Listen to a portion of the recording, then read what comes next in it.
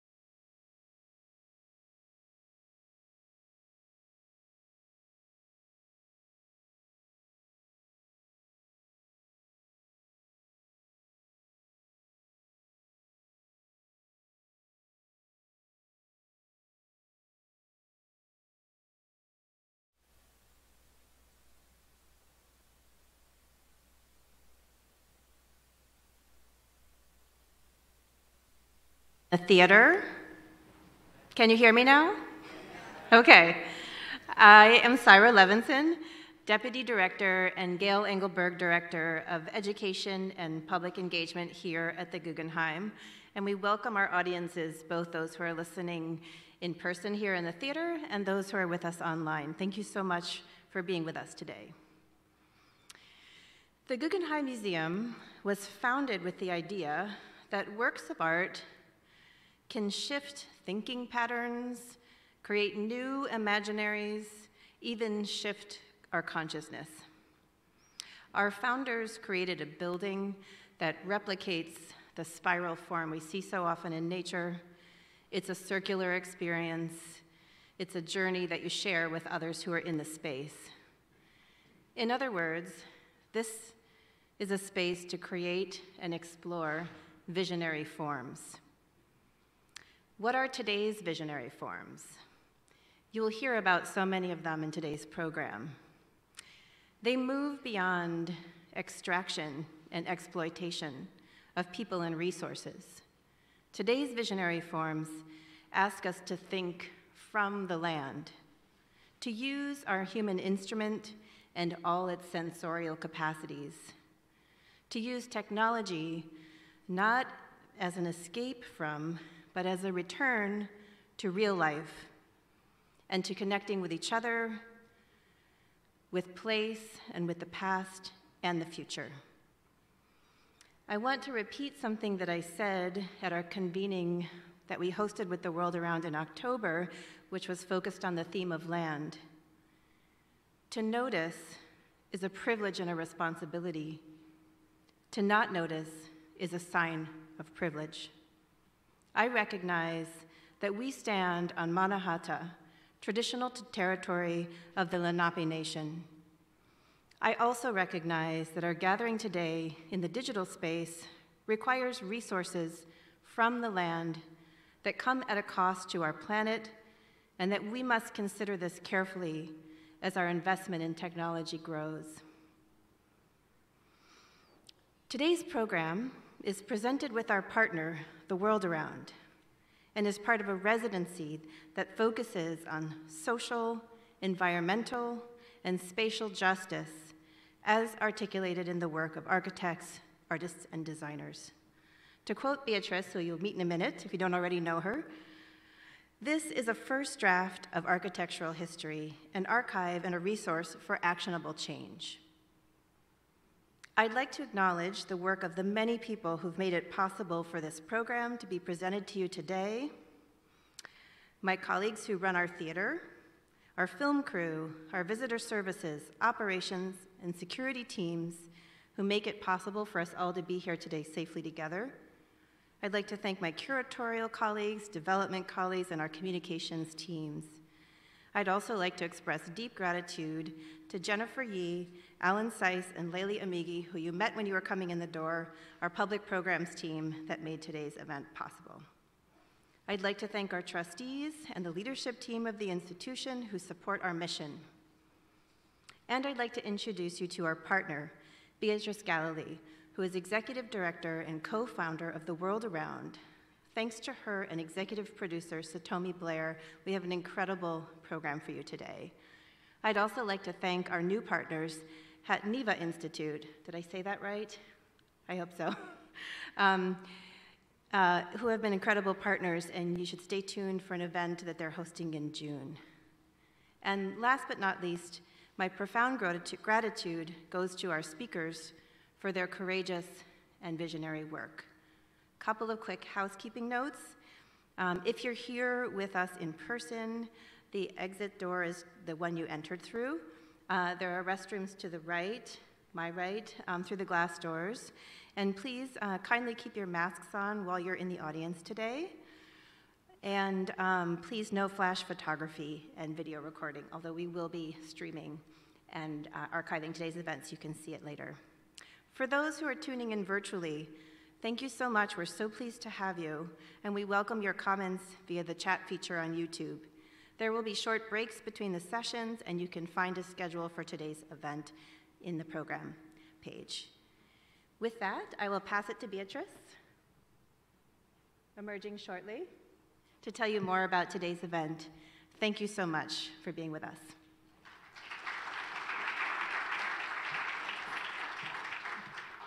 Hi, everybody. Good afternoon. I'm going to keep it fast because we're here to hear from other people, not just us. Welcome, thank you, welcome back to The World Around. We're so grateful to be here at the Guggenheim Museum, one of the most beautiful auditoriums in New York, and thanks to our partners, the New Institute, who are here too. I know many of you have been following The World Around since our launch, and thank you so much for following us through. And for those of you who are new to our community, welcome. We are a new institution. We're a platform for contemporary architecture and design. And one of the reasons that we do this is that we believe that architecture is current affairs. Architecture is one of the most important, amongst the most important ways of calibrating and understanding our world. And today we're presenting some of the people, some of the most interesting progressive ideas.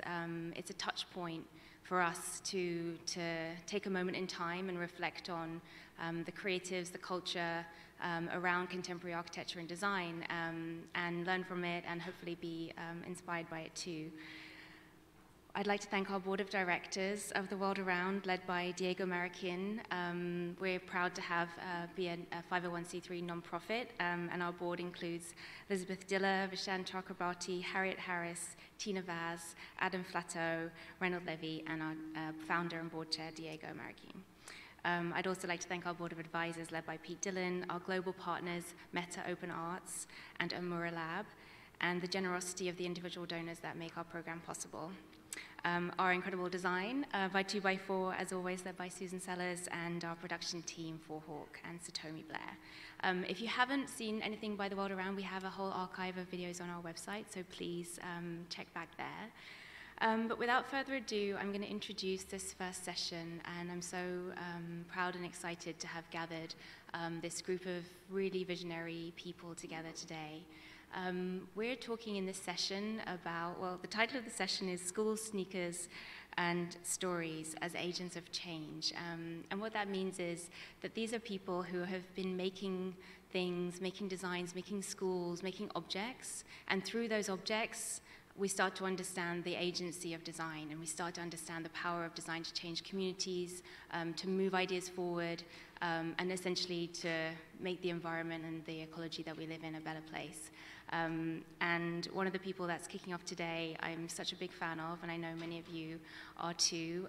It's Lesley, Lokko, who is the founder of the African Futures Institute in Accra, Ghana. She's going to be talking about that work and other things, and I'm going to leave it over to her. And thank you so much for being with us today. I really hope you enjoy it. We're very proud of what we've achieved and very proud of our team. Please, for those of you watching online, share your thoughts with us and your reflections, and yeah, we'll see you in June for the next edition of The World Around later as well. So without further ado, Lesley, Lokko, thank you so much, everybody. I'll see you later.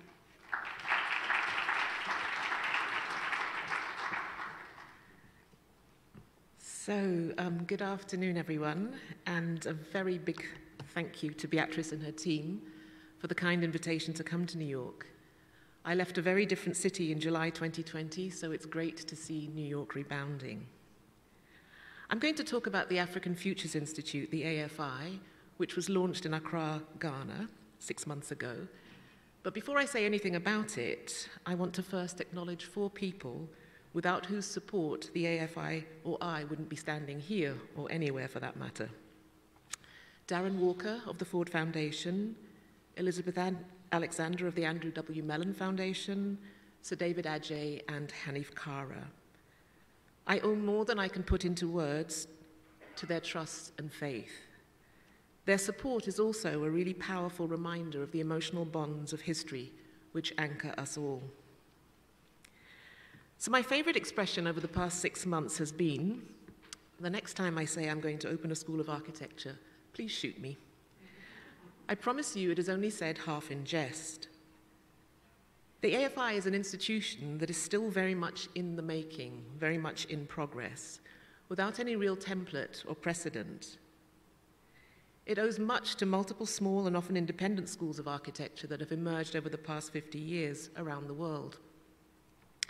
It also owes a lot to the Radical Pedagogies project begun by Beatrice Colomina at Princeton University, not so much in terms of its structure or curriculum or even its ambitions, but more in the idea of radix, an experimental rhizome of ideas and perspectives brought together in a single place, the institute or the program, and in our case, through our network of talks, courses, and research.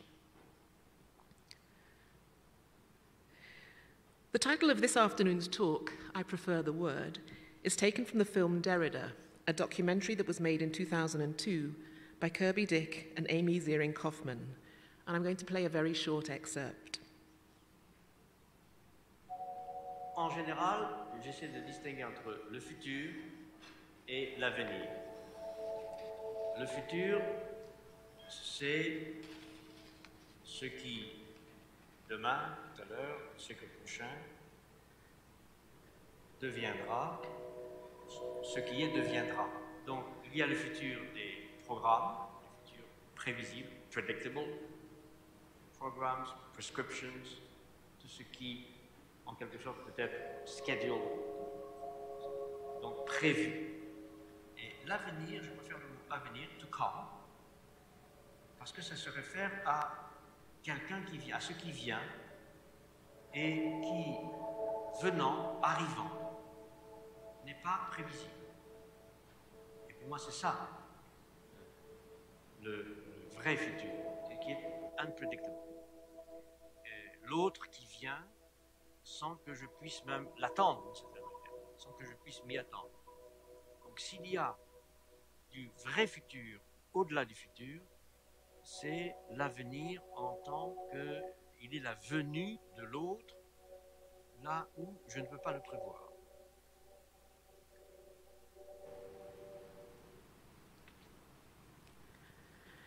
Two things strike me as particularly meaningful in this short clip. One, the sense of there being 2 types of future, not one. And 2, the idea that the second, more provocative future, l'avenir, is heralded by the other. The one who comes without my being able to anticipate their arrival. Someone you do not or cannot know. Someone who is always other. I think it's fair to say that Africa's experience of the future was Derridean, in the sense that for us, the arrival of the other several hundred years ago brought with it a future that was so completely unexpected, unplanned, and unpredictable that we are still negotiating what it means. The future was always already our now, near, and next.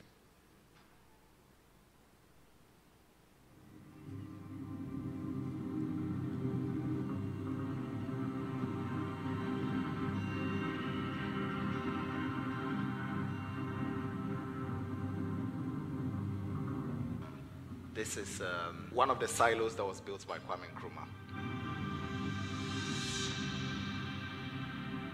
This is a building from the 60s, which is lost in time, and then we are trying to excavate it in order to be able to produce new futures.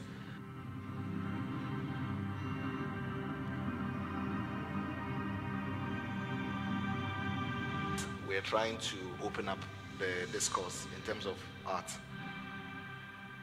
How do we go back to like this, the idea of the ground zero, the bottom line, in order to be able to find new forms of inspiration that somehow includes everyone?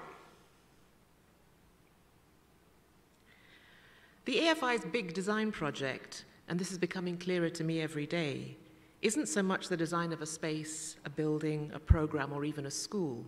It's much broader than that, and therefore harder to describe. I don't mean to suggest that it's any bigger or better, just broader. And the difficulty in describing it comes down to the difference between two words: exploration and explanation. When I first began teaching in the United States in the late 1990s, it was the first time I'd ever heard the words design problem, at least in connection with architecture. I'd never thought of a brief or a project as a problem, even though there are clearly challenges embedded within every design situation. But the word problem really threw me. And I would like to play an extract from a longer piece of work done by a South African former student, Gugu Mtembu, who was a student in Unit 12, the graduate teaching laboratory that Samaya Avali and I ran for several years. And in fact, Samaya was a guest here last year at the World Around. And the work that you're about to see was supervised by her in Gugu's last year, and it bears Samaya's unmistakable hand. Across from me at the kitchen table, my mother smiles over tea that she drinks out of a measuring glass. She says she doesn't deprive herself, but I've learned to find nuance in every movement of her fork, in every crinkle of her brow, as she offers me the uneaten pieces on her plate. I've realized that she only eats dinner when I suggest it. I wonder what she does when I'm not there to do so. Maybe this is why my house feels bigger each time I return. It's proportional. As she shrinks, the space around her seems increasingly vast. She wanes while my father waxes. His stomach has grown round with late nights, oysters, and privilege. It was the same with his parents. As my grandmother became frail and angular, her husband swelled to red round cheeks and a round stomach. And I wonder if my lineage is one of women shrinking, making space for the entrance of men into their lives, not knowing how to fill it back up once they leave. I've been taught accommodation. My brother never thinks before he speaks. I've been taught to filter. How can anyone have a relationship to food, he asks, laughing, as I eat the black bean soup I chose for its lack of carbs. I want to say, we come from difference. You have been taught to grow out. I have been taught to grow in. You learn from our father how to emit, how to produce, to roll each thought off your tongue with confidence. You used to lose your voice every other week from shouting so much. I learned to absorb. I took lessons from our mother in creating space around myself. I learned to read the knots in her forehead, and I never meant to replicate her, but spend enough time sitting across from someone and you pick up their habits. That's why women in my family have been shrinking for decades. We all learned from each other, the way each generation taught the next how to knit, weaving silence in between the threads, deciding how many bites is too many, how much space she deserves to occupy. Watching the struggle, I either mimic or hate her, and I don't want to do either anymore. But the burden of this house has followed me across the country. I asked 5 questions today, and all of them started with the word sorry. Inheritance is accidental.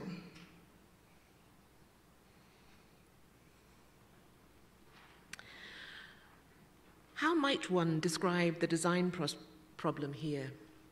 The Zulu word for an architect, umkambi wesino, is a beautifully rich and complex phrase, meaning an alchemist or a magician of space, the maker of a sensation, or the maker of a situation.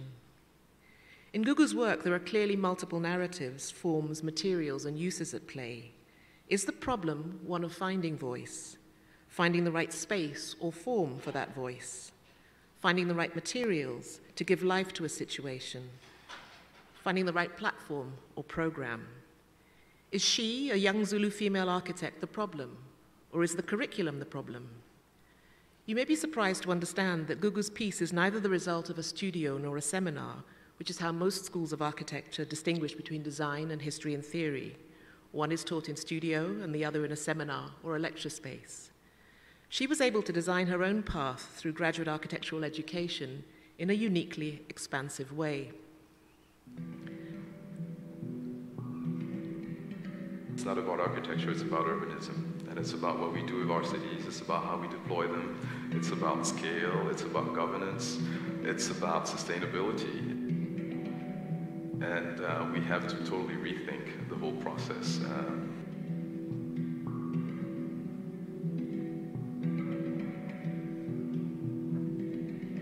I recently realized that I'm not the future anymore. This is why I thought that the younger generation's approach to urbanism was quite interesting. The Kofi and Diabati are the epitome of the phrase, speak softly and carry a big stick. One of the most significant results of the two large-scale protests in South Africa between 2015 and 2017 was the angry territory that was opened in their aftermath, which allowed those with curiosity and appetite for genuine change to experiment in a way that would have been unthinkable even 5 years earlier. An American motivational speaker is an unlikely person to quote, but I first read this almost 30 years ago, and it has remained one of the most important lessons I've learned as an educator. The imagination is the most powerful and fertile tool of liberation we possess. Like Issa, I realize I am no longer the future, particularly in the world's youngest continent. But as the founder of an educational institute, I do have a role and a certain responsibility in suggesting what shape the future may take. Thank you.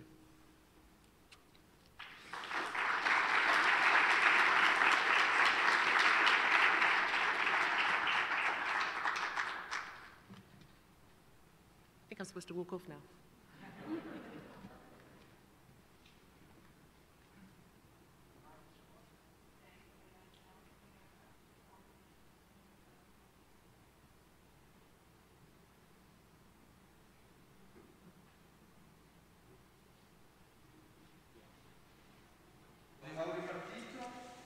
Intervista Formafantasma 1.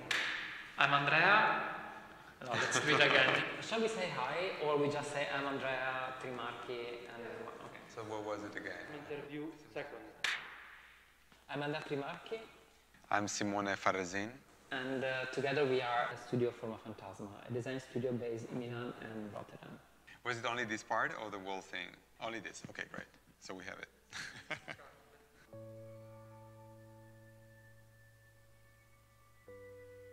Our practice is divided essentially into big chunk. One is more, I would say, traditional and rooted in actually industrial design. And another one is much more research-based. And of course, the cohabitation of these two nature is extremely complex. We started working in 2009, and we established our practice essentially with extensive material explorations. And most recently, instead, we shifted to more, I would say, contextual and strategic analysis of the design industry, specifically regarding electronic waste and the timber industry. Every product that we use daily is, in fact, a product of a geo-design, we would say. But it's, we believe that for the ecological development of the discipline, it is extremely important to not only work on a material level, but actually rethink the way we observe, understand this infrastructure. We often give it for granted. And one of the most important concerns of geodesign, of course, is the ecological crisis we are living in. It's also inviting, as much as possible, also people from other disciplines to join. And there is a lot of collective thinking. The reason why we decided to focus on the timber industry, actually there are several different reasons. One is personal, and it's because whenever we do these endeavors, we hopefully want that the research doesn't remain a museum work, but also could inform our more commercial practice. Another reason was contextual. We have always been obsessed with the Great Exhibition of the 51. What we were specifically interested is that for the first time in architecture, that is conceived for the survival of living creatures, plants and trees, was actually applied for actually the display of industrial development. And those trees were relegated to form of the core within the fair. And in a way, for us, the exhibition, focusing on the timber industry, is a way to take back those relegated decorative plants and give them center stage in the show. So we focus on timber because of all these reasons. And the exhibition became really a collective show to somehow not talk about wood, which would have been much more traditional for design, but actually the industry of wood extraction from forests. Because we believe that via the understanding of the politics that regulate this industry, we as designers can make much more informed choices when we also interact with the clients we work daily.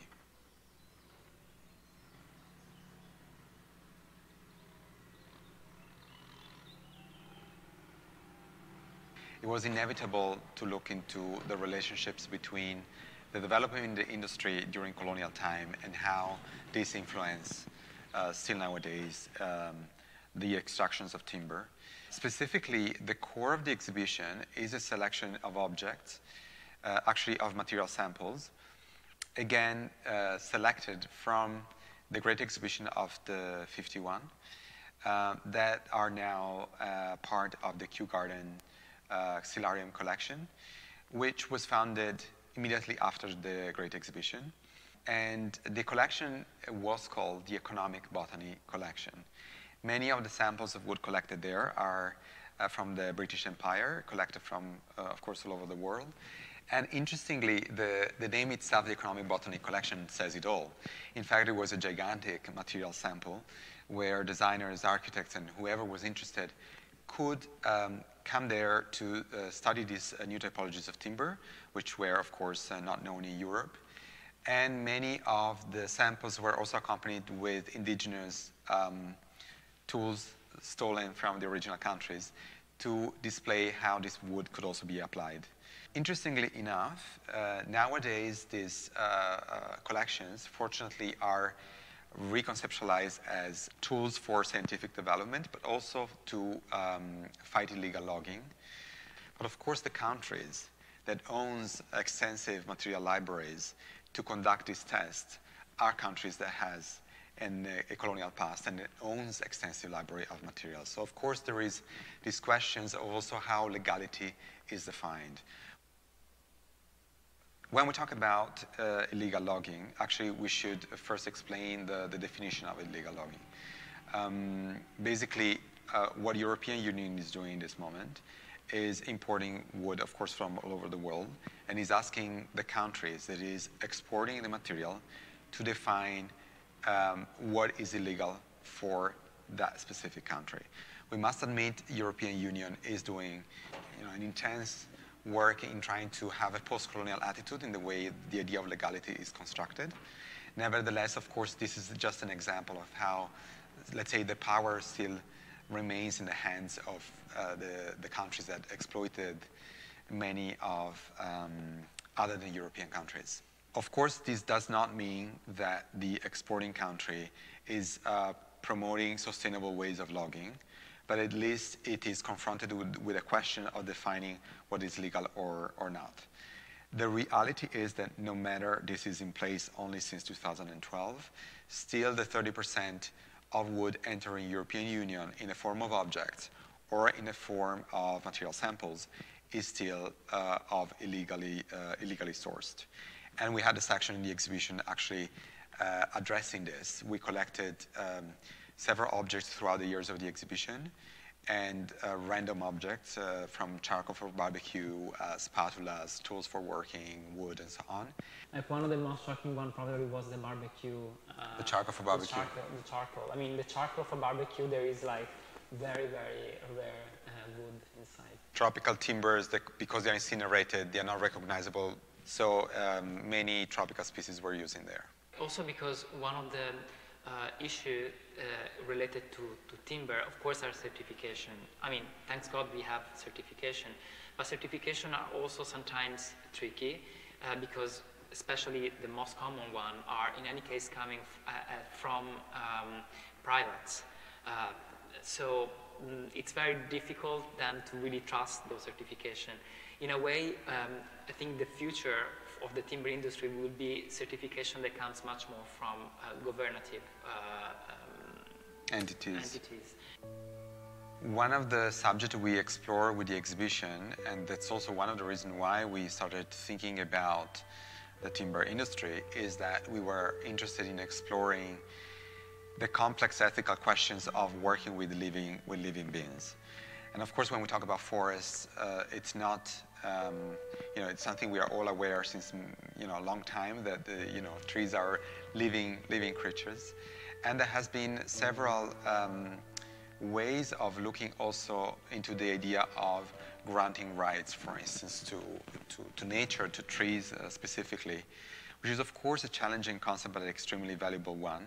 Of course, it opened up questions regarding how can we as designers think about not only the needs of humans, which has been the focus for basically since the idea of design has been invented, and thinking about ecology as the cohabitation of different creatures on planet Earth. What I think it's amazing about the design is that really sits in between, the extraction of material and transformation into goods and actually desirable goods. So of course we do have the power to really change that structure, and of course it's also a discipline that should recuperate a much more philosophical thinking. If I think about the 60s and the 70s, architects and designers were much more involved into theorizing the discipline. I think in the last 20 years we a bit lost that part. But in front of us we have a completely different generation of people. They are absolutely much more radical than us, and they don't want to get in any way possible into compromises. That sometimes can be also problematic. But I think that's how we see the future of the discipline. There should be an hybrid between like a much more research approach and a commercial one. What we see in our students' geo-design is that they're definitely preoccupied with the reality of the world we live in, and they do not see design as a way of delivering products, but more design as the opportunity of questioning the way we deliver those products. I think we're still at the stage where the critique is still the main focus. But of course, in a very short time, we will also start to see the development of solutions and form of design activism also. So the preoccupation is becoming much more holistic, and I think that's inevitable, I think. It is extremely difficult to reconcile the research side and the more, I would say, radical side of our practice with a commercial one. On the other side, we really love the fact that sometimes we are extremely confronted with ethical questions when we work with our clients, and very often we take compromises. The ecological impact of what we're doing is absolutely not what we wanted, but it's much better than where we started. Having these compromises, having this conversation is also what put us in a position to understand the mechanism of the discipline we are involved in. So we would never abandon this complex debate that we have, internal debate. But this is something that we are trying to do with our practice. And I think it's very important that we can do it because we are immersed within our practice. We are not theoreticians, we are really practitioners.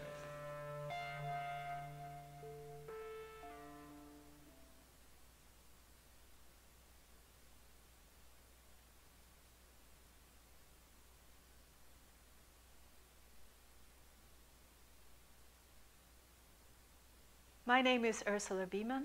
I'm an artist and video maker based in Zurich, Switzerland.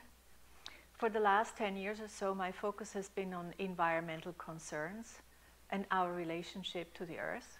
I do field work in remote places, from the Arctic region to the Amazonian forest. On many of these field trips, I had encounters with indigenous communities and their way of thinking about this vital relationship. I'll be talking here about my most recent projects in Colombia. My involvement started a few years ago with an invitation from a curator in Bogota to go on a field trip to the Andean Amazon. That's an extremely biodiverse region. The south of Colombia had been closed off for several decades and had just opened up with the signing of the peace agreement. So for a whole month, the leader of the indigenous Inga people took me through the region in his bulletproof car. At the end of the trip, he asked me if I could help him set up a university in his territories. So that's how I got drawn into the amazing project of co-creating an indigenous biocultural university with the Inga people. I saw this as a great chance to learn more about indigenous knowledge systems. Art and video making are important in this project as a way of creating a visual and intellectual memory of this unique process of becoming university, but also by generating video archives on their knowledge and history, and for communicating the project with the world and within the community as well. So I call this part of the project Devenir Universidad, becoming university. And what is becoming university is not so much the Inga people, but the territory itself, the living, sentient, cognitive territory, because all knowledge comes from here, as they taught me. Knowledge can only be produced in the encounter with the land and all the beings who inhabit it. It occurs while walking through the land. And when their territory gets destroyed in the Amazon, they don't just lose land, they also lose their ability to think and to know.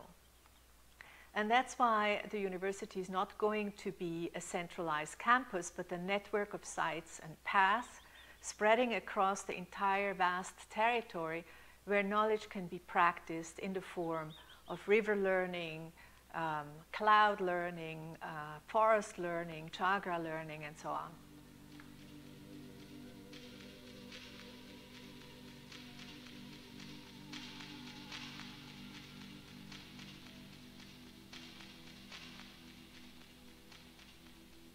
My new video, Forest Mind, emerges from this long-term collaboration with the Inga people on the Indigenous University.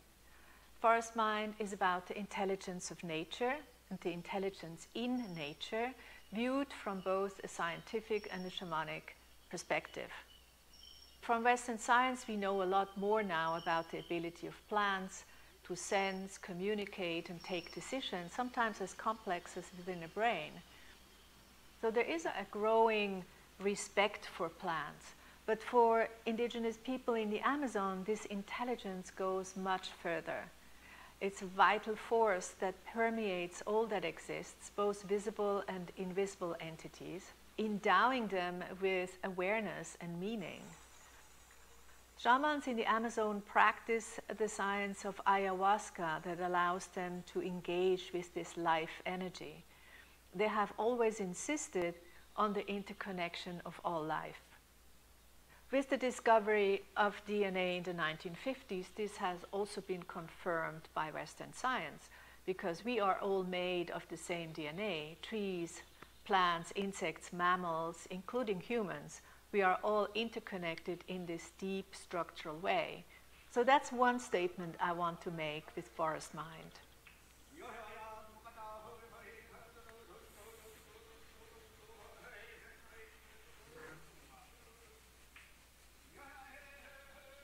In my research, I came across another interesting fact, that these DNA molecules emit light waves, so-called biophotons.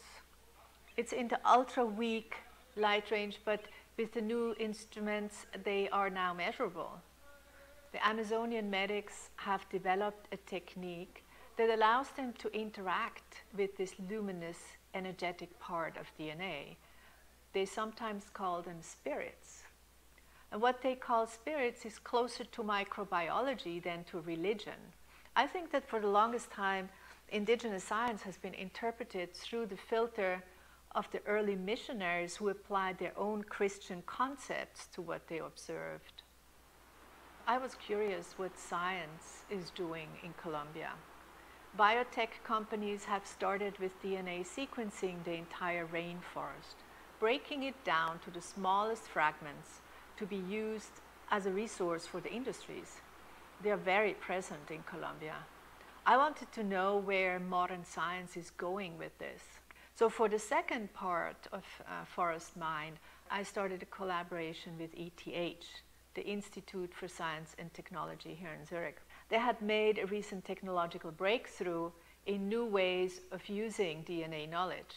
So far, information, as we know, is stored in the binary code of 0, 1, but this new technology converts digital code into DNA code and molecules and then encapsulates them in a microscopic glass beads. In this form, they are unperishable. They can be stored for eternity. And because it's written in humanity's own code, we will always remember it. This research is relevant to me as a digital artist as well, and that's exciting. So we made an experiment at the ETH lab. We took a sound recording, a video image, and a tiny piece of a real seed of a tree from the endangered rainforest in Colombia, and converted everything into one single DNA code. The problem was that the outcome, these microscopic glass beads, don't really make for an impressive presentation in the art space. So I asked if the process of DNA sequencing actually generates images that I could perhaps use in the video. So the images you see are from the 160 cross-sections of the double helix. It's kind of similar to having a CT scan of each of the spinal vertebrae. Lining them up on the timeline, it produces some kind of flimmering animation. It's a bit like a flip book journey through the double helix.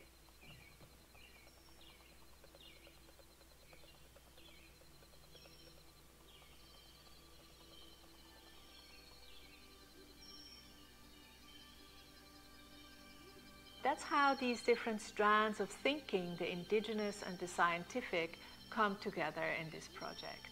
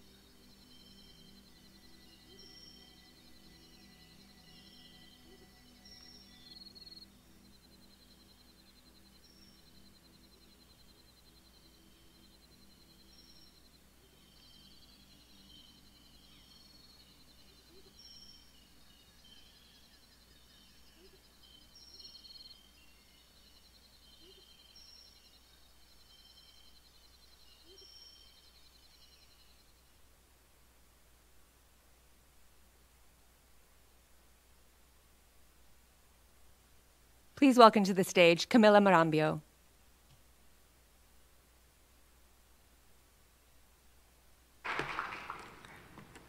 Hello. I'm jittery with excitement at being here. I grew up not too far away from this museum, and though at age 16 I returned to my parents' homeland, Chile, I still consider this neighborhood my crib. So it's very special for me to be here to talk to you about something that is of utmost importance, not just for Chile, but for the world. The archipelago of Tierra del Fuego and the peatlands of the southernmost tip of Patagonia are the protagonists of the stories I'm going to tell you today. Stories that are not my own, but that I'm here to represent and give a voice to. Now, when I was putting this presentation together a couple of days ago, I knew that the message was charged with very much power, urgency, but just a few days ago, after I'd already sent through my presentation, a fire broke out in Tierra del Fuego, and its peatlands have begun to burn. So, overwhelmed with urgency, I've decided to begin this presentation by acknowledging that I'm not here alone, and the words that are looming behind me, hol, hol, tol, hol, hol, tol, are Shelknam language. The Shelknam ancestors are accompanying me as much as a kin group that I'm part of, a complex social architecture of people, places, animals, and technologies that work to conserve the peatlands. I want to bring them into this room, and also for the listeners who are not here, so that you get a sense of this rich, biodiverse social architecture. I'm going to ask us to attend to these voices by closing our eyes.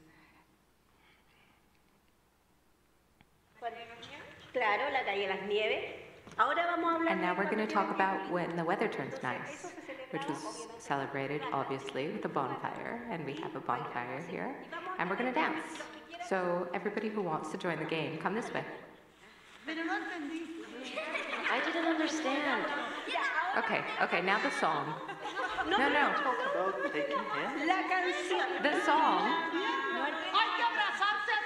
Do we have to hug like this? At the end. So we're gonna end up all entangled? Yes, we're all gonna get entangled. Any which way. The only thing is that when it's done, the two guys start to spiral around each other. When was this dance? It was danced when the whale calves arrived in the spring, at the end of the winter. So the song is a welcome to the whales. Whales in Shetland is Ghosh.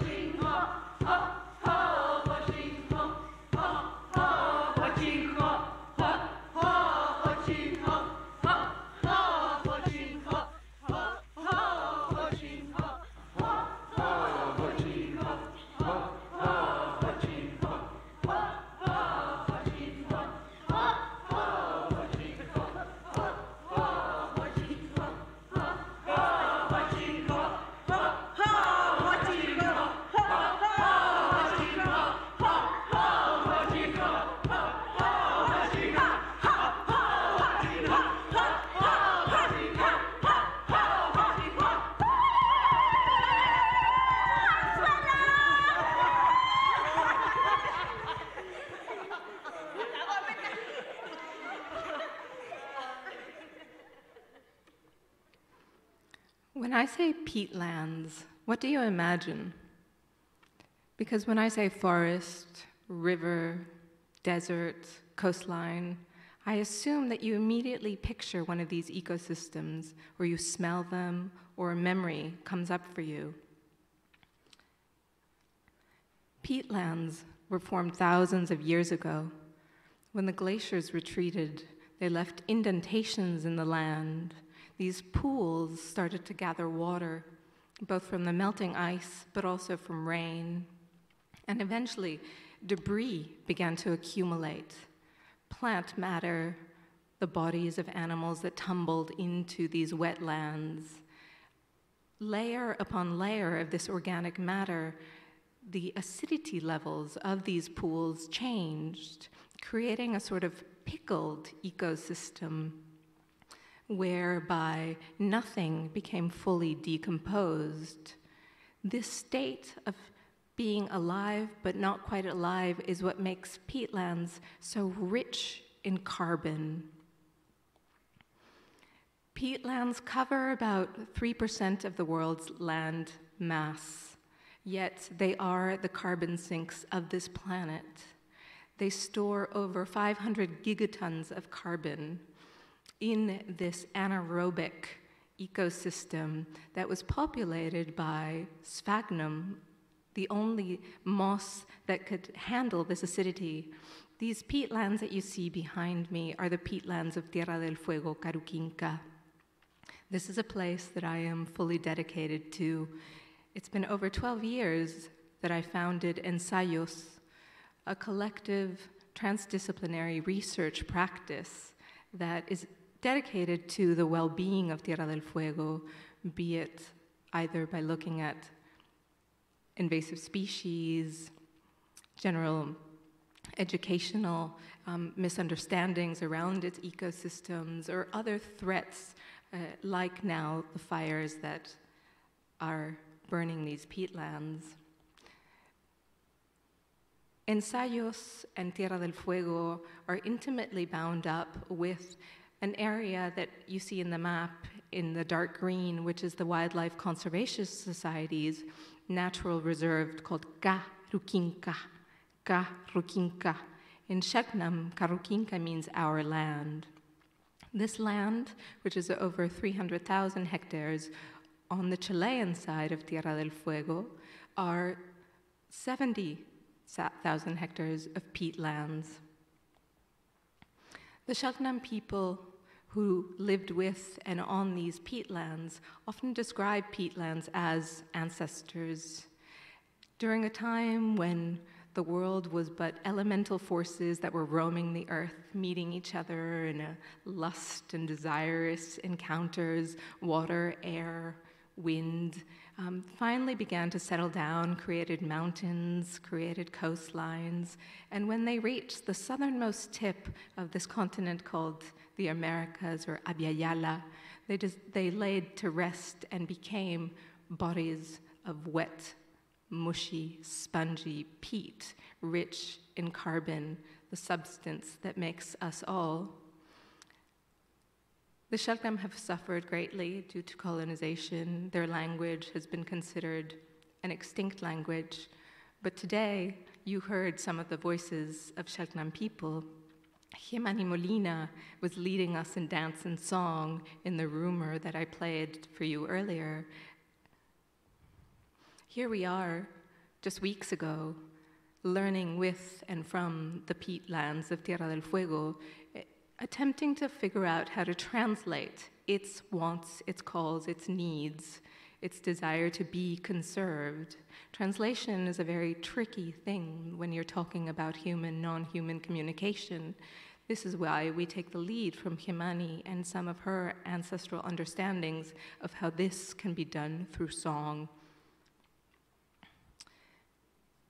In translation, we also use technologies, instruments, like the ones that appear in this photograph. We use a practice called chayar, which is that you take your instruments and you bless them, but you also ask them to be extensions of your heart, for them to work alongside with you in the intention of translation. Translation from the southernmost tip of South America to the north poses many, many risks and dangers, ones that I know very well. I'm here embodying them in many ways. In our long history of colonization, Shaknam people, their artifacts, and their language have been taken from them, displaced, and been misinterpreted, and even claimed extinct. Therefore, it's always a risk to engage in translation. But we're attempting to do this otherwise, by generating complicities amongst bodies, Shaknam and non-Shaknam, like you see in this picture, giving each other the room to embody one another in a search for a more just way of communicating the peatland's urgent need to be conserved. We're creating a device, aesthetics of custodial ecological action that will take shape at the upcoming Venice Biennale in what we call an airship. This airship is a mechanism for conservation where language, song, peatlands, and science all convene to create a sensorium that generates a responsibility, because you hear the bog. What you heard earlier was a rumor from Khol Khol Turvatol. Khol Khol. Repetition is very important in Cheltenham language, as it is in most indigenous languages. It is there to insist on value and continuity. And this is what we are doing. This is what I am doing here with you. So take these words and repeat them. Put them in your mouth. Move them around your bodies. And if you are so provoked, become part of Khol Khol Tol, because the peatlands that we were going to claim to the world needed to be conserved will now need to be restored due to the fires. This is a very different story than I had thought I would come here to tell you. And voicing these words, I think of the presentation that we just heard, Ursula, describing how the land is this archive of knowledge. And this last slide that I had was also to embody that. Knowledge is within these peat bogs as archives of paleo-ecological information and culture. Ta-da! It's important that we come together. Khol, khol, tol.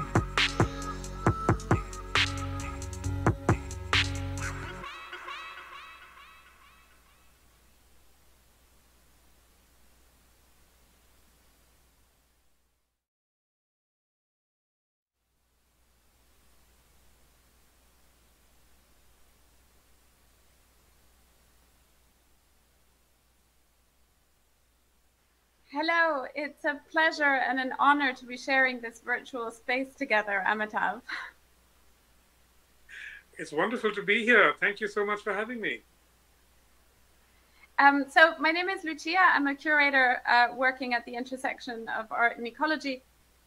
Over the course of my profession, I've really been concerned with the role that culture can play towards environmental justice and environmental balance. How can it join those efforts? I am beyond overjoyed and not a little intimidated to be here in conversation with you, Amitav Ghosh, the author of so many works of fiction, including The Hungry Tide or Sea of Poppies, the first in the Ibis trilogy, of course, as well as so much sort of paradigm-shifting nonfiction, including The Great Derangement, a book that I found so inspiring, as well as terrifying, so crucial as a wake-up call to culture makers of today, not to ignore the climate crisis. So again, welcome and thank you very much. Thank you. So Amitav, you've spoken before of the role that the Sundarbans have played in the development of your ecological consciousness. And I wanted to begin by asking you about this, this experience and how and in what way it began to make its way through to your fiction work, climate, ecology, the environment. Well, you know, I'm from Bengal. Bengal is one of the, as everybody knows, is one of the most threatened parts of the world. Sea level rise and the intensification of hurricanes has become a major danger for Bengal. But my sort of awareness of these issues really began around the year 2000 when I started doing the research for The Hungry Tide. I spent quite a lot of time in the Sundarbans at that point. And it was already clear then that the Sundarbans were being very badly affected by sea level rise and by, you know, intensification of storms, saltwater intrusion and so on. People were losing their lands, islands were going underwater. And those processes have really accelerated over the last few years. Most of all, the impacts of cyclones have made life unlivable there for many, many people. And, you know, we're not just talking about a few people, we're talking about millions of people who live in this region.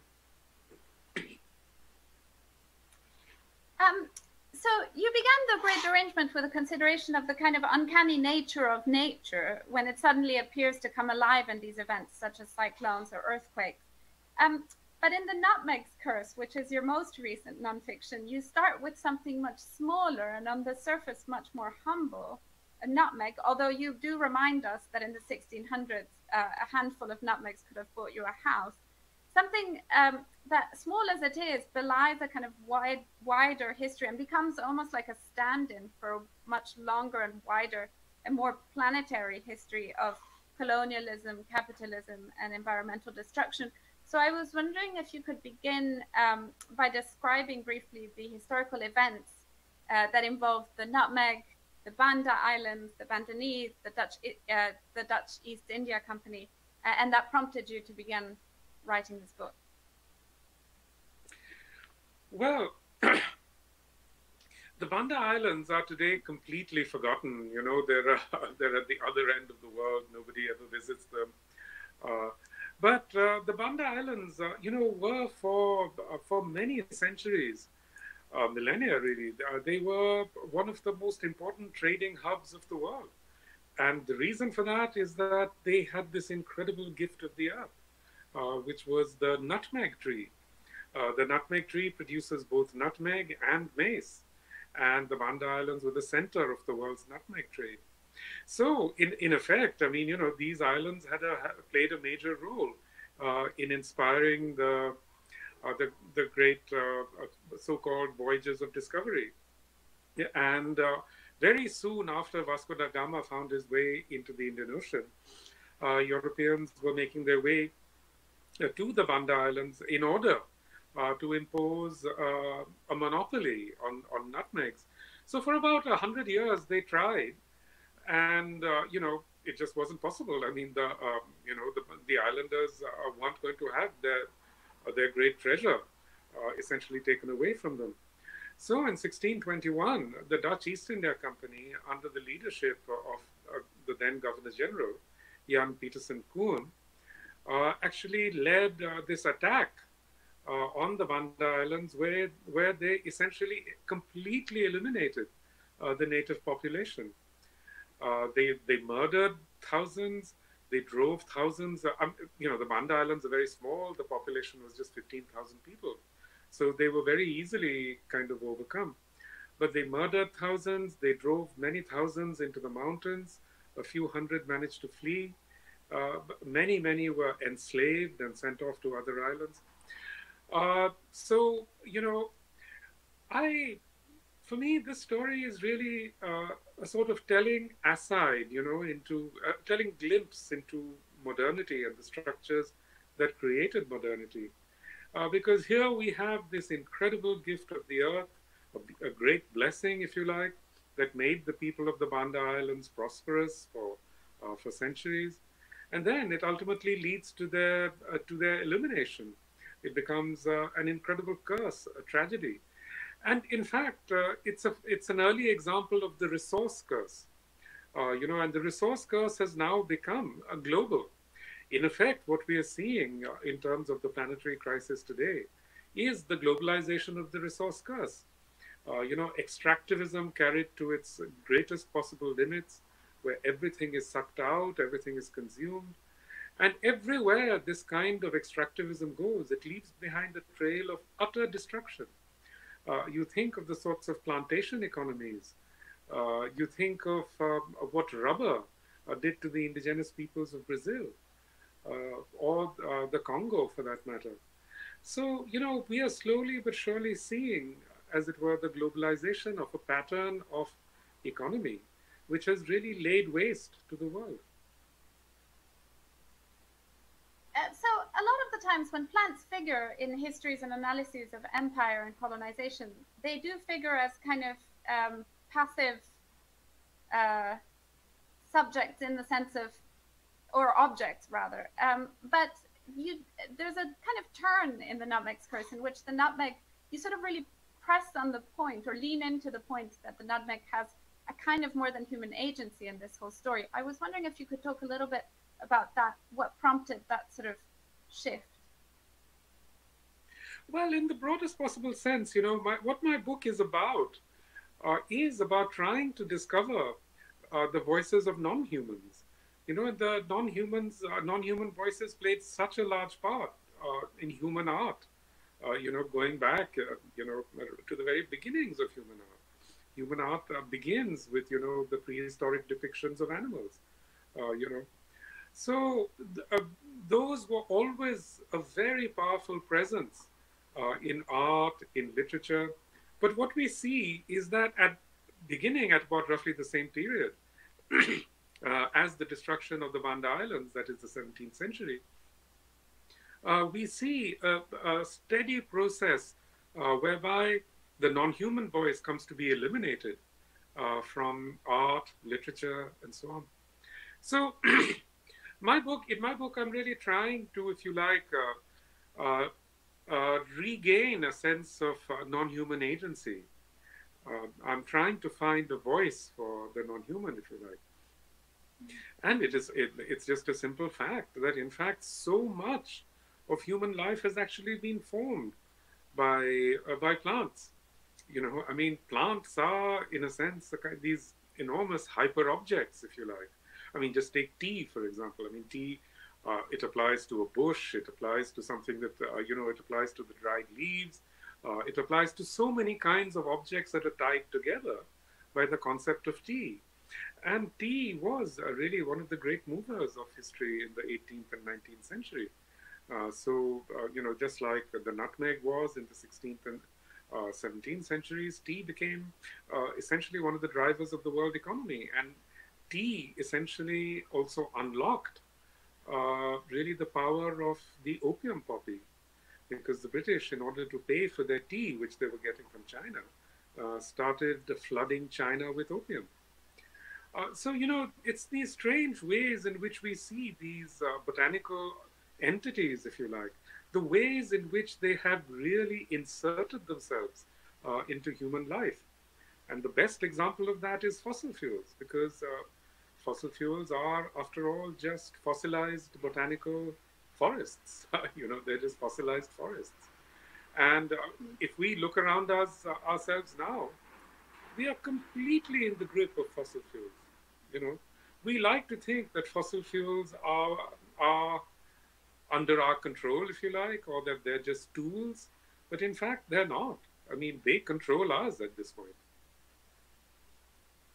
So just a little bit more about this sort of, I suppose, project around the what you refer to in the book as muting the more than human. In the Great Derangement, you make the point that oftentimes we speak about climate breakdown as an effect of capitalism, and you sort of remind your readers that imperialism plays an enormous part in this. And I feel like there's then a kind of follow-on and incredibly acute story that you weave throughout the Nutmeg's Curse, where you do trace this very precise kind of line between settler colonialism specifically and environmental breakdown. And of course, you start in the Banda Islands, but you end up in the Americas with the genocide of indigenous people and the role that non-human agents played in that as well. So you speak about outright killing, but also the destruction of livelihoods and landscapes. So keystone animals in forests, smallpox, and then of course, terraforming through renaming. So all these different ways in which settler colonialism articulates itself. You use the term omnicide and speak about this, the deniability which the kind of weaponization and deployment of non-human agency kind of brings. I was wondering if you could comment a little bit about this, like omnicide and this deniability in relation to settler colonial practices and the role that settler colonial practices, of course, play, as you make the point very powerfully in your book, in environmental breakdown. Well, you know, I think in the most general sense, our violence towards the earth springs from and is modeled on our violence towards other human beings. You know, and that's the essential thing that we see arising in this period in the 17th century. And I think really the 17th century is absolutely the key to understanding what we have around us today. Because it was in the 17th century, really, that you have, on the one hand, the enslavement of Africans on a mass scale, and on the other hand, the mass killings of the native peoples of the Americas, who were also enslaved often on a mass scale. But, you know, I think we forget sometimes the unprecedented nature of these of this kind of violence. I mean, of course, humans are a violent species. We've often been at war with each other and so on. But the nature of the violence that is unleashed with the European conquest of the Americas is something new under the sun. You know, I mean, never before have humans actually succeeded in wiping out 70 to 90% of native populations.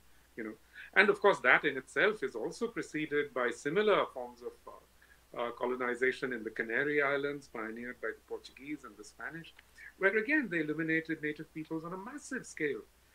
And I think, you know, it's in this period really that European philosophers of the Enlightenment, Descartes and so on, start making this argument that the earth is inert, that it's essentially dead, and the only beings who are sentient, the only beings who can make history, if you like, or who have historical agency, are humans. But they didn't mean all humans, you know.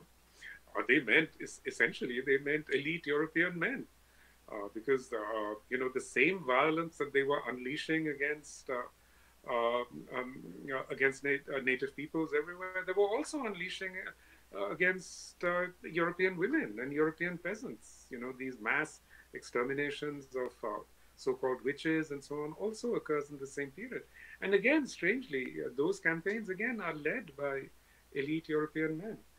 So it's in this period, I think, that we see this state of mind coming into being, where we think that the earth is inert, that it has no agential properties, it has no soul, no mind, nothing. It's just dead, and only we are alive. And, you know, I think this is one of the great revelations that comes to us through climate change, you know, through these last 30 years.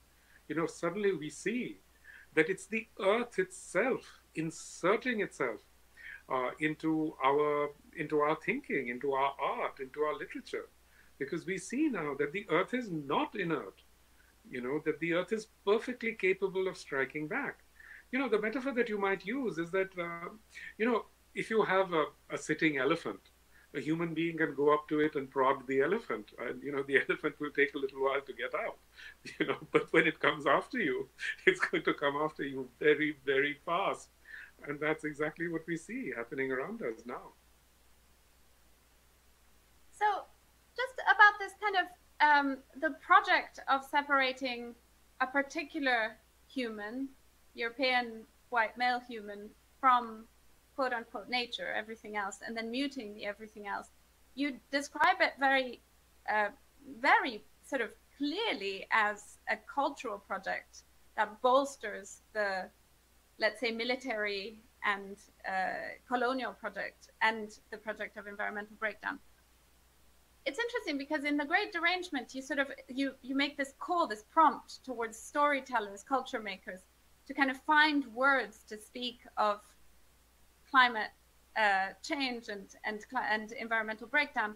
And in The Nutmeg's Curse, you say, well, this kind of cultural, the reason for this urgency is that this cultural practice has to, the cultural practice of violence and of colonialism and of the muting of the earth needs to be reversed.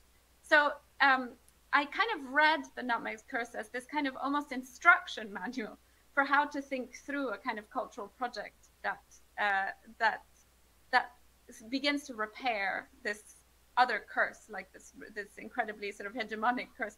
I wanted to ask you about this a little bit more in terms of, I suppose, strategy, but also poetic strategy. It feels like in today's political and, I suppose, cultural mobilization, you have very strong kind of movements on the environmental side and on the social justice side, and that there is a kind of, there's a project of knitting together some forms of solidarities between those two. And I've often felt, and that's why your book felt like such a revelation, I've often felt that More Than Human paradigm is kind of one of those entry points.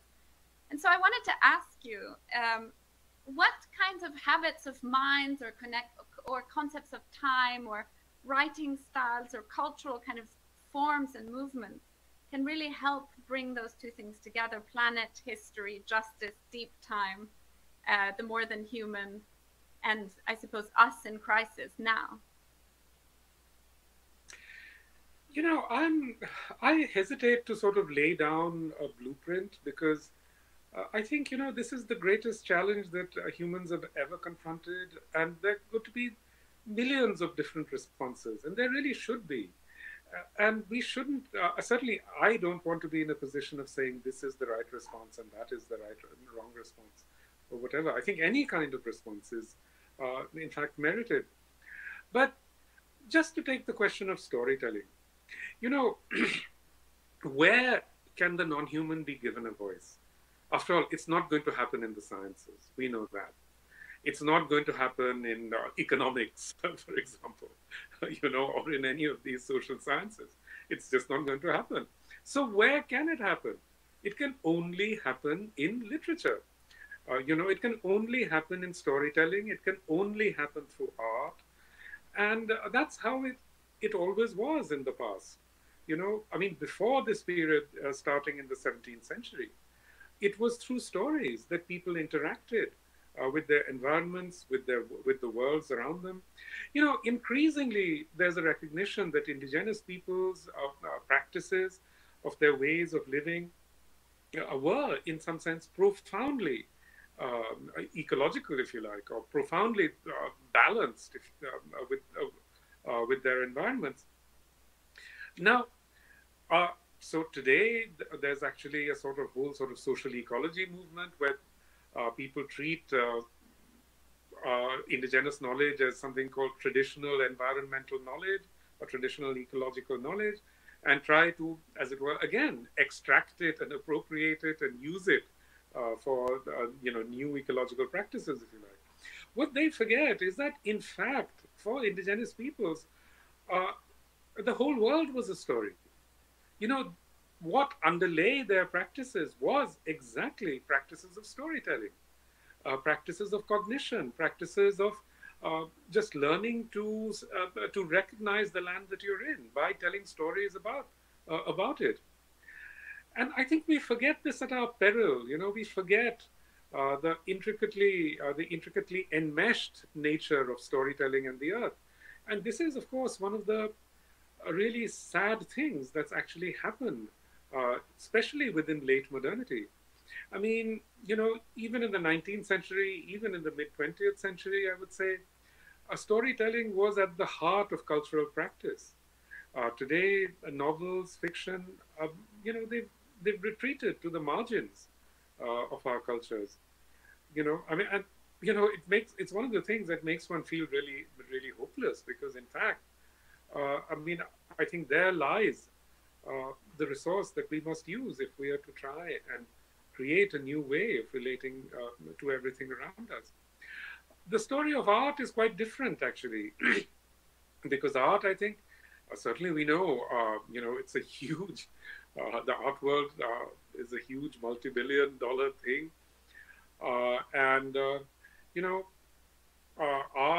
has become, in its own way, incredibly exclusive, incredibly withdrawn from the world we see around us.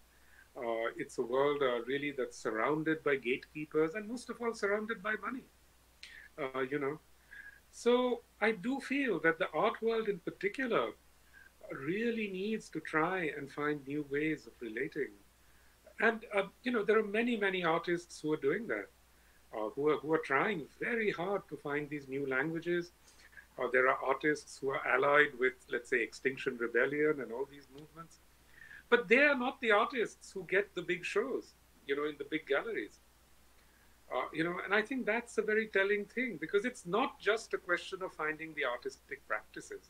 It's also a question of creating a new kind of artistic ecosystem, of a new kind of literary ecosystem. An incredibly important call to action in the context of this conference, for which I'm very grateful. I wanted to mention how hopeful the project of storing as a cultural storytelling project, and this idea of like a politics of vitalism that emerges towards the end of the Nutmeg's Curse truly feels when you're sort of looking for ways in, ways out, ways through. So with that in mind, I wanted to thank you so much for sharing this time together and hope to meet in person very soon. Thank you very much, Lucia. It was a real pleasure. Thank you. Thank you very much for having me.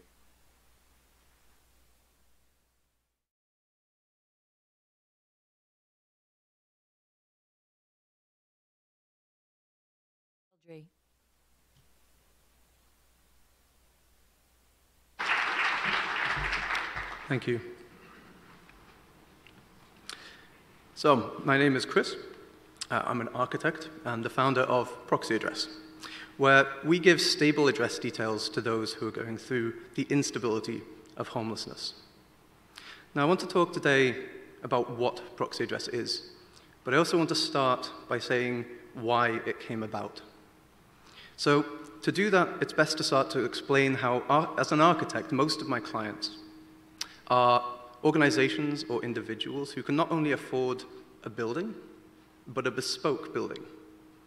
So it's a bit unusual for an architect to end up working in homelessness. And to explain how that came about, I need to start by mentioning that I graduated architecture in 2009, which was right in the middle of the financial crash. Now in the UK, a third of architects were either unemployed or underemployed at that point. And yet, at the same time, beneath our feet, there was a shift in how cities were working. The regime of austerity that came a year later led to funding cuts across the board. So we started to see libraries closing. We saw public land being sold off, parks shut down, homelessness increasing, libraries closed, massive changes to how our cities were working. And yet, as an architect, it wasn't really my duty to do anything about it, because as an architect, people don't come to you to ask you what should be built. They ask you to design what is going to be built. You're quite far downstream. And that can be problematic. Take, for example, this building. This is the Birmingham Library in England, designed by Meccano, a Dutch architecture practice. It's a very good building, and they're very good architects. And it was loved by everybody. It cost about 189 million, so nearly $250 million. And it was a success. But within a year, because of funding cuts, both the opening hours and the number of staff were cut in half. So despite a very good job by the architects designing a good building, what the public actually got was half a building. Now, what I was really keen to do in my career was to try and find ways in which, as an architect, you can use your understanding of the city to try and more directly affect and benefit people who live in it, without relying on these contingencies which we have very little control over. Now, fortunately, I got an opportunity to do just that. In 2017, I was made what's called a designer in residence at the Design Museum. And it gave me an opportunity to reflect on my role as an architect, but also it gave me the opportunity to explore the collections of the museum. And I remember a moment of clarity I had when I was looking at some chairs that are designed by architects, the classics, the Corbusier, the Mies, the Rietvelds, and I remember thinking, like, this is great, that there are architects who are being multidisciplinary and moving out beyond buildings. But then I was also hit by a notion that surely we, as a civilization, kind of have the chair problem wrapped up now, right? I mean, I've never been short of a chair, and yet every day I'd walk into the museum and I'd walk past people who didn't have anywhere to live. They didn't have anywhere to live. That's a very architectural problem, and it's an urgent one, and a pressing one, but there didn't seem to be many architectural solutions other than the long-term solution of building, for which architects can't raise the funds themselves. So to me, I was struck by this notion that as a profession, as an architect myself, there is a duty to help, well, there's a duty to stand up and help the people who are being marginalized by the city, rather than just designing more novel ways to sit down. So I decided to look into homelessness, and by doing so, I challenged a lot of my own assumptions and my own naivety. I'm fortunate enough that I've never been homeless. So I spent a year going around the country, speaking to hundreds of people who were homeless, speaking to frontline charity workers, food bank workers, but also to regulators, to financial people, to postal services, politicians and policymakers, anybody who would listen to me. And I found out a number of things that made me think about homelessness in a new way. And this is the first one. It's about the scale of the problem. In the United Kingdom, about 1 in 200 people face some form of homelessness. But when we think of homelessness, we tend to think of the person on the street. But actually, as you can see, rough sleeping is a small number. Actually, the vast majority of people who are homeless, they may have a roof over their head, but they're still homeless. And what underpins all of these situations is instability. Those who are rough sleeping have the complete inability to place down roots. Those who are in temporary accommodation are moved on with as little as 24 hours notice. And those who are sofa surfing, they end up having to move very, very frequently. And so my question is, what effect does this have? And the effect is very serious. So the average age of death of a rough sleeper in the United Kingdom is 44 years old. That's lower than any national life expectancy in the world. So why are people becoming homeless? Why are they facing this level of suffering? Well, most people might say, well, it's mental health or it's substance abuse. But actually, that's not the case. The number one cause of homelessness is the end of a private tenancy. And in the vast majority of cases, mental health and substance abuse are caused by homelessness, not causes of it. Most people who become homeless are fully capable of recovery if given the right support at an early stage. So why aren't people recovering? Well, this is what I found. It's the role of an address in the basic foundations of a healthy, independent life. Because today, when you lose your home, you not only lose your shelter, but you lose your address. And it's a piece of information that was invented to describe a location, but today has become a de facto form of identification. So you lose your identity at the one time you need it most to access all the really key areas of services and support, everything from opening a bank account, being able to apply for jobs, healthcare, welfare, even being able to get married. All of these things require an address. And so what proxy address does is it allows people to borrow an address. But there's an important question here, really, which is what is an address? Because we tend to have a very intimate relationship with our own address. We consider it part of our personal information. And yet, if you buy a house, you don't buy the address. You don't own it. In fact, it's the most public information we have. You can walk down any street, look at the street sign, look at the number above the door, you have the address, and you have the location. It's simply when you attach it to an individual that it becomes sensitive information. So we source addresses from a number of different areas. We use long-term vacant properties, houses that have been empty for more than 6 months. We partner with real estate companies. We use in-construction houses, houses that have been assigned addresses, but people can't yet move in. And we also have personal donations. People could give $5 to a homeless person they see, but they could also give their address for systemic change to that individual at a cost of nothing. And with this, a proxy address user is able to access a whole variety of services. To use Post as an example, the best way to understand how the Post works is to use an example of Santa Claus. Now, every year in the United Kingdom, 800,000 children write a letter to Santa Claus. And there's a special address, Santa Claus at Reindeerland XM45. And not to ruin anybody's day, but the letters don't go to Santa Claus. They go to a sorting office in Belfast in Northern Ireland, which, while a lot less romantic, is still a good reason to illustrate the point that that address could be anywhere. The address you put on an envelope is not its ultimate destination. It's a routing instruction. Anybody who's moved house and used a forwarding service knows how that works. And so we're able to do that with people who move frequently, who have nowhere to use for their mail, or people who move at very short notice. And the impacts are huge. Everything from, for instance, being able to apply for a job. If you have a care of address at a homeless shelter, if you ever try applying for a job with your address as care of homeless shelter, the stigma alone will stop you getting that job. With a proxy address, you're able to do that, but using a normal residential address. And then when it comes to financial services, getting a bank account is absolutely key. But that's one place where anti-fraud measures really come into their own. Now, we started Proxy Address Live during the pandemic, and we've already demonstrated compliance with anti-money laundering, know your customer, countering the funding of terrorism legislation overseen by the regulators themselves. And then when it comes to the government services, the public services itself, we're able to take governments, local and national, and save them money, to allow them to serve their duty to help prevent and relieve homelessness at a price that isn't going to interfere with their budgets. As I say, we've been going throughout the pandemic, and the impacts have been fantastic. We've had people who have been rough sleeping for years. In one case, in 18 days after they got a proxy address, they had their own place. We had people who were rough sleeping for, say, 3 years, I think. That person went on to get a job. Once they got their proxy address, they got a bank account, they got national ID, they got a job, they got promoted, they got their own flat. They've since been promoted again. They're now a sales manager overseeing a region. We had a woman who was escaping a domestic violence relationship.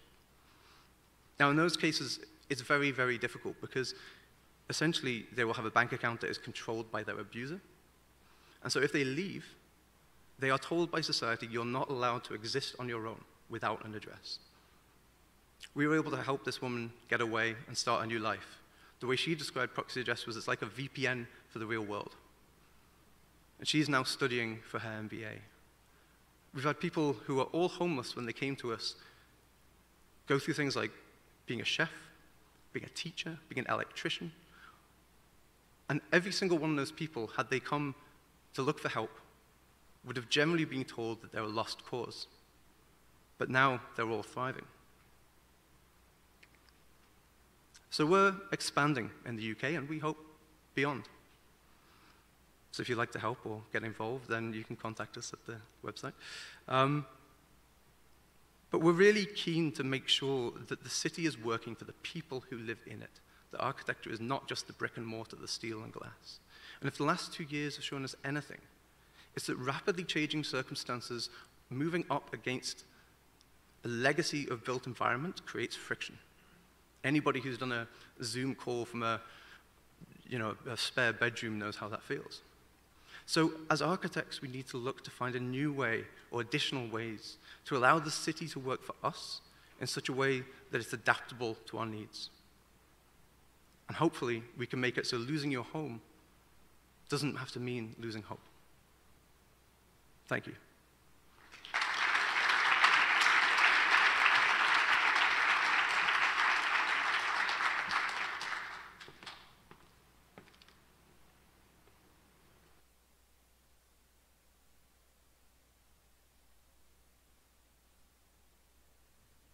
Hi, my name is Eva Pfannes, and together with my partner in life and work, Sylvain Hartenberg, I'm the co-founder and director of Ooze. Our practice is based on the premise that we need to build agency for change and update several existing paradigms with new ones. We need to fundamentally re-understand and rewire natural dynamics. This requires a different attitude. For example, we would no longer steal or extract water, as it were, from Earth, but rather borrow it and give it back in the same state it was received.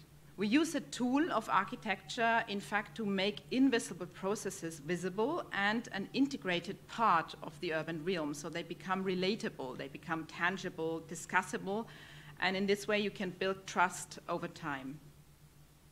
Today, I will tell you a little bit about our City of Thousand Tanks project in India.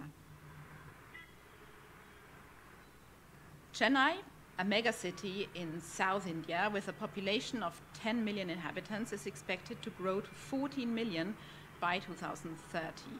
It faces 3 interconnected problems related to water. Water stress, so drought during hot summers, flood risk during the monsoons, and water pollution due to the sewage spilling untreated into the environment. Over the last several decades, these 3 interconnected problems have become worse as the city grows rapidly and builds over traditional water tanks and into flood zones and natural areas that have regulated dynamic rainfall patterns in the past. The default answer to these 3 problems are traditional grey infrastructure solutions. Stormwater drains, depriving the city as fast as possible of its precious resource water, and desalination plants using large amounts of energy to win it back.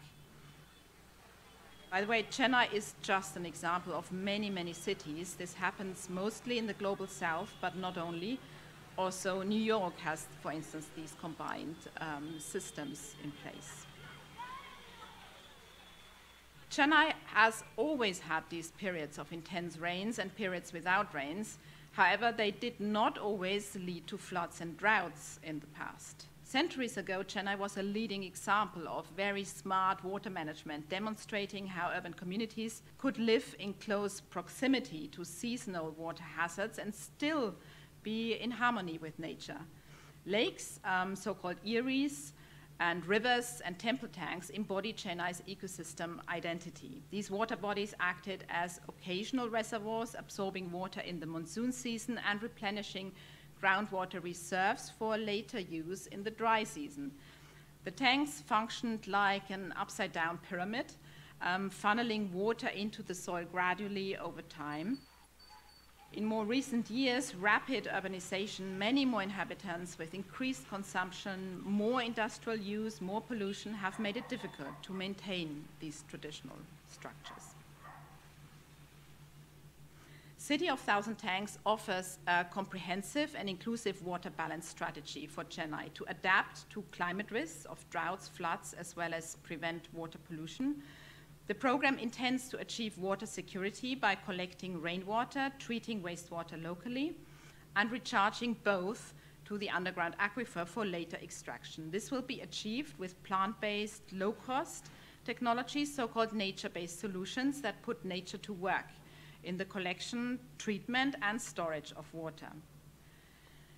All these solutions are ensuring no drop of water goes to waste, thus improving productivity in water sourcing, reducing consumer water costs, reducing economic losses caused by droughts and floods, reducing the urban heat island effect, for example, and increasing biodiversity and sequestering and reducing carbon emissions. So what can we learn from this process so far? In fact, what we realize is that design is only 50% of the solution. The other 50% is governance and finance together. And we also know that people are very important in the process, because the ultimate beneficiaries in this process and working with nature-based solutions is some form of introducing a degrowth model into the urban environment, because nature does the job for us. So how do we actually get where we need to be, and how can we stay optimistic about the future? Now, one important kind of realization is that the big tech will not save us. It is not technical, and that is actually what gives me hope. It is tricky, it is messy, and it is human. And it's a cognitive challenge, so we almost need a new, maybe age of enlightenment. It's also a practical and spatial challenge, like where do we find space in the surfaces that we already built in the city, rather than expanding into natural areas that are much more useful if they kept like this. So there's a nice quote of Rebecca Solnit, which says, hope is a discipline. It's an engagement with radical uncertainty. We don't know what is going to happen, but we may be able to participate in shaping what can happen. So by using architecture as this systemic tool and becoming active and doing things, that builds up hope, because with each project we get closer to a solution that connects in a network all the problems with the solutions we have to build up in the future. So the future is not tech, the future is social. Ecosystems have survived through many different extinction events, and they have evolved by adapting, by cooperating with other species. We need to prove that many small-scale solutions together, they can perform as good or better as the big tech solutions, and they are much more enjoyable and more beautiful.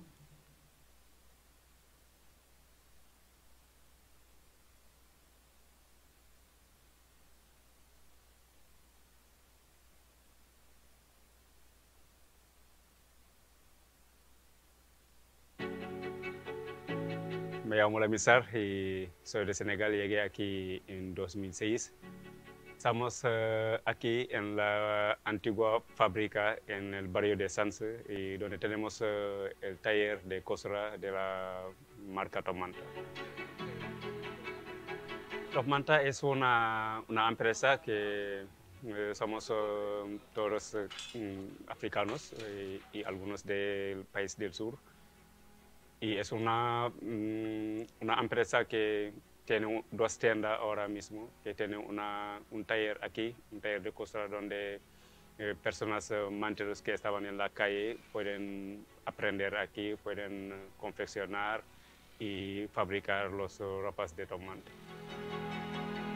En 2006 había muchísimo flujo migratorio, que muchísimos caicos que salieron desde Senegal y llegaron en Canarias.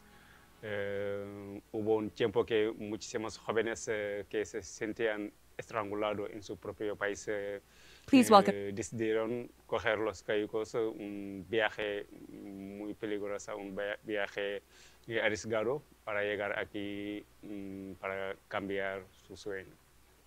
I was selling at the street. When I was selling at the street, the police used to look after us, follow us, run after us. We used to run and leave our belongings behind. Then I decided to join Top Manta Association. They used to teach us English, Castellano, and Soin. And they used to help us to pay our rent, because things was not easy. Aquí es un país donde cuando llegan las personas aquí no tienen derecho de trabajar porque hay una ley de extranjería que impide a las personas que han cruzado las fronteras de poder trabajar o viajar. Durante muchísimos tiempos hemos trabajado en la calle, que hemos recibido muchísimos golpes, persecución y discriminación. Y después hemos decidido formar ese sindicato que luego salieron la marca Top Manta. Es muy importante formar este sindicato porque hubo muchísimo tiempo que no teníamos voz, ¿no? Que hablábamos sobre nuestro nombre, ¿no? Como los políticos, los partidos fascistas, los periodistas, hablaban sobre nosotros y no teníamos voz y que siempre hablaban mal de nosotros, que nos consideran como un colectivo violentos, personas que no tienen experiencia ni sabiduría. But because of this association, we stopped selling at the street. We are here now. We are so united. We are working. We are having money. Cuando hemos formado este sindicato, hemos podido visibilizar toda la situación, las trabas administrativas, el racismo social institucional que está viviendo esta comunidad, que está viviendo este mantra. Por eso que consideramos que es muy importante formar este sindicato y luchar por nuestros derechos. La situación de un mantro es muy difícil porque el mantro es una persona que está enfrentando a muchísimas dificultades, que está frente a la persecución policial, la brutalidad policial. Es una persona que no tiene derecho para cobrar el paro, ni tiene una protección laboral, ni puede ahorrar, ni tiene una cuenta bancaria. Estamos intentando regularizar a personas que tienen dificultad a encontrar un contrato de un año que pide las leyes de España. The project helped me a lot because I was at the street. 5 days I'm sleeping outside because I don't have money to pay my rent. I don't have money to feed myself. They changed my life and my colleagues. The project stands for everybody here, everyone, because they stand to fight for our peace. La marca Top Manta es una marca diferente de todos los demás porque no es una marca capitalista que lo han fundado 4 personas para hacerse rico, pero es una marca social, es una marca resistente, es una marca que viene para cambiar, ¿no? Para cambiar la manera de trabajar, para restablecer los valores éticos. Es una marca que utilizamos para vehicular todos los mensajes, todas las dificultades. Es una marca para luchar contra el racismo, contra la discriminación. Es una marca que permite dar derecho a muchísimas personas que están en situación difícil, a muchísimas personas que el sistema le considera como personas ilegales. Y gracias con esta marca, gracias con la empresa Top Manta, podemos apoyar a personas a lograr esos papeles y poder viajar y trabajar como todo el mundo. Con Sara Ubeta hemos trabajado para sacar las bambas Top Manta, que es la diseñadora de los zapatos. Hemos trabajado durante más de un año para sacar un zapato que va a defender todos los valores éticos, que va a ser un zapato de producción sostenible y que toda la trazabilidad de este zapato lo sabemos bien, dónde viene cada cosa, y al fin hemos logrado diseñar y sacar una bamba que está muy buena, que nos representa. We are so grateful about the customers. Because of the customers, the project is going up and up. So we always thank the customers. Because of the customers, we are having money. Bueno, creo que cuando compra una persona la marca Top Manta, que se siente que está haciendo una compra responsable, está apoyando a una persona que está excluido del sistema laboral, una persona discriminada, una persona que está enfrentado a muchísimas dificultades. Andem es una palabra wolof de Senegal que significa caminar conjunto, que significa trabajar desde la colectividad.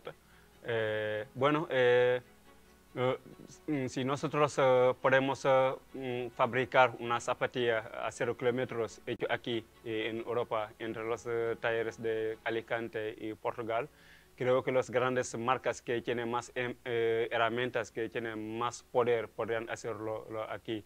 Pero ellos prefieren trabajar desde países del sur, desde nuestros países, explotando gente, esclavizando a niños y niñas. Por eso es que nosotros digamos que no se trata solo de hacerlo, pero hay que hacerlo muy bien. We have to fight because we are all the same. We are all human beings. You are white, I'm black, I'm brown. We are all the same. We are not a criminal. I'm not a thief. The racist is not good. It's not good because we are not a criminal. We are just a human being. We have to stop the racists. The color is different, but we are all the same.